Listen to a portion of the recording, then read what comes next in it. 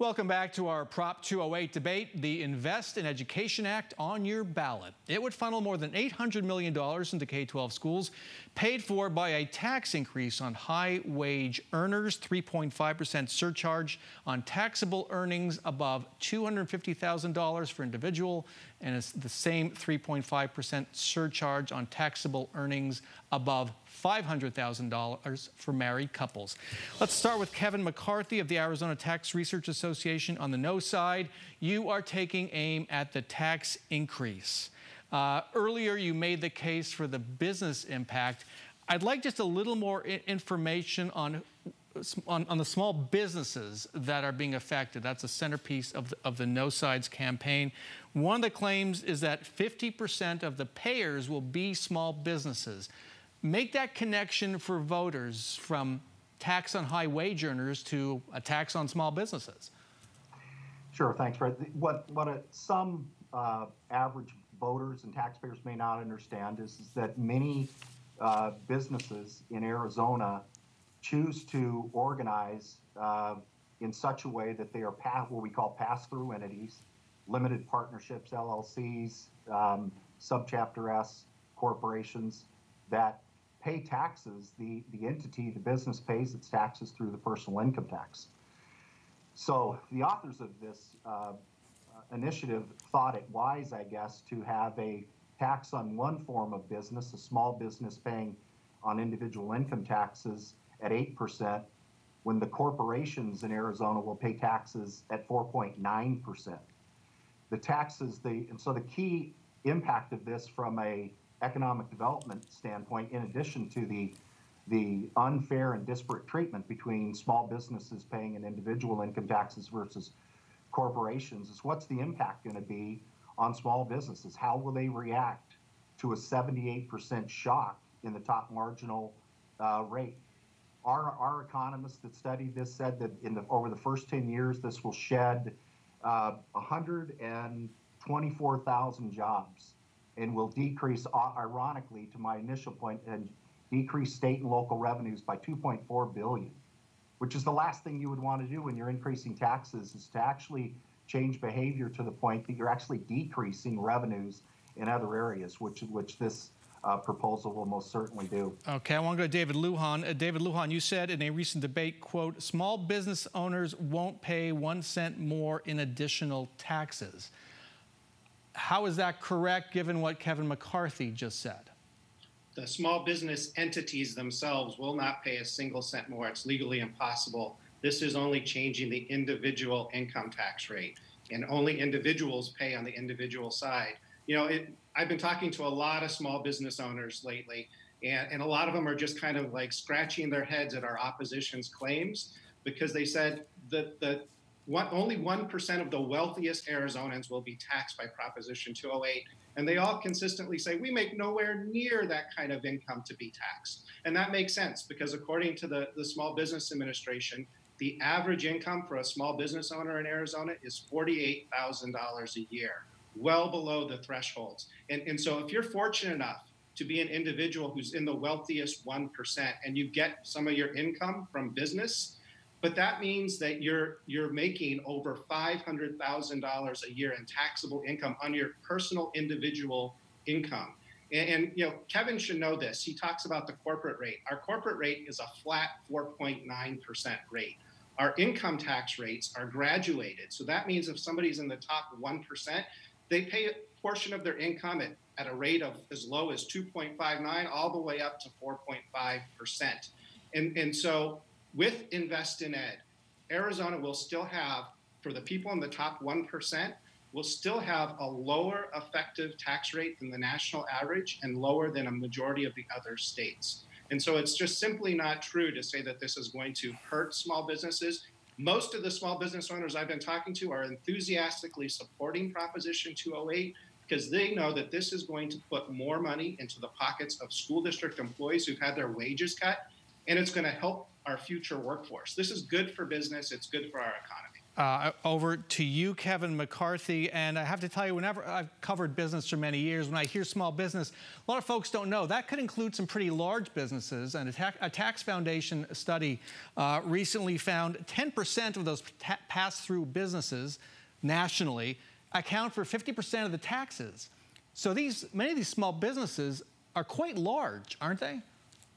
Yeah, well, you stole one of my lines, Bram, but that's exactly the case. Of those impact, 50% of the affected entities with this tax are small businesses, but way more importantly, 90% of the revenue from them comes from businesses that are filing taxes in these categories to over 250,000 and 500,000. And every dollar that's taken out of their profits will impact one of two things. It'll impact employee pay, employee expansion, or capital expansion of the entity. For anybody to argue that this is magic money that's free to be for government to come in to take, not only won't affect the small business, it won't put the owner of that small business in a more disadvantageous is naively trying to mislead people. Okay, we have to end it. Dave, I'm sorry. Try to pick that up in the next segment. I've got to end it there. When we come back, why an independent analyst warns it can only speculate about the money Prop 208 would deliver to K-12 schools. Stay with us. I'm Martha McSally. At 12, I lost my dad. At 17, I became a survivor. And at 18, I was told girls can't be fighter pilots.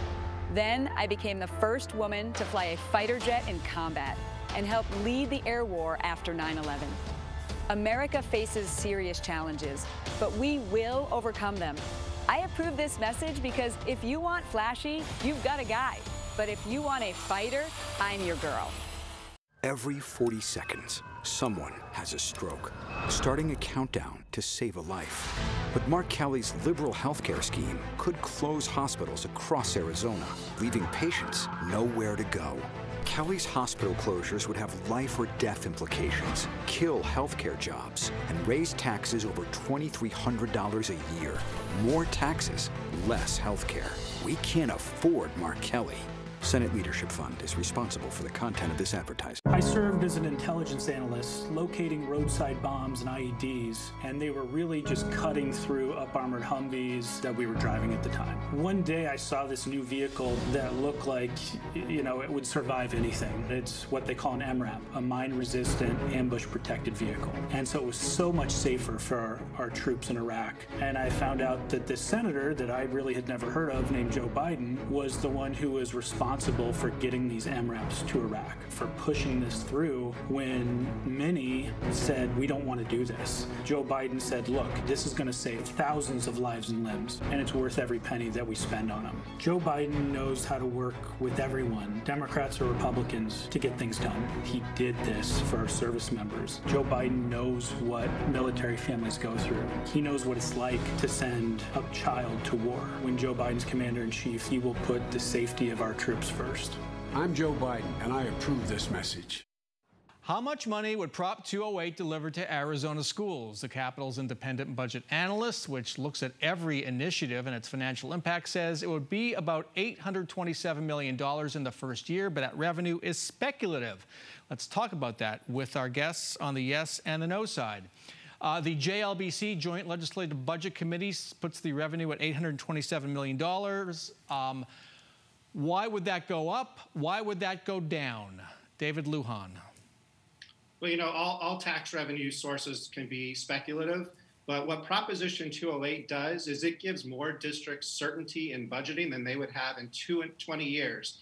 And that's because it puts the money separate from what the politicians at the Capitol cannot touch, because that is where all the uncertainty has come from school district budgeting. I'll give you just a quick example. I want to get to Kevin McCarthy's response if I can, because as I warned you, the segment's going to be short. Kevin McCarthy, what could go up and what could go down that makes that number so speculative? Well, they've chosen quite unwisely to try to soak more money out of the most volatile aspect of our entire state tax system. This upper bracket in Arizona's personal income tax system shed 30% of revenue in 1 year. in the Great Recession. I can't think of a more volatile area to try to tap into. This has nothing about trying to provide stability. This is an effort at political class warfare, I guess, but it's not about providing stability to K-12 schools for funding. What about the potential tax impact, as the JLBC notes, of putting more money in school employees' pockets through raises? That would result, they say, in higher sales tax and income collections. Could that offset any potential loss? Well, our analysis, economic analysis, says anything that they would gain there is far eclipsed by the damage that's going to be done to the broader economy through the impact of the higher rates. What these folks didn't take into account was we now at the federal level cap state and local tax deductions at $10,000 for decades. Small businesses and high income earners got to write off all these taxes on their federal income tax. That's over. So the impact of high personal income tax rates in state governments fundamentally changed overnight with the Tax Cuts and Jobs Act, and that they haven't even begun to factor that in and what kind of long-term damage this is going to do. David Lujan, last word, 15 seconds, please, on this topic. Well, this is a stable revenue source because in this current economic crisis, we've seen that the people at the top 1% are actually faring better than the other 99%. So this just economic crisis, as an example, shows it's a very stable revenue source. All right, thanks so much. When we come back, we will wrap things up with some viewer questions and more. Stay with us. Vice President Mike Pence, Senator Kamala Harris. The two face off. But what does it mean for battleground Arizona? 12 News has in-depth coverage you can only see here. Decision 2020 and the vice presidential debate. Wednesday on 12 News.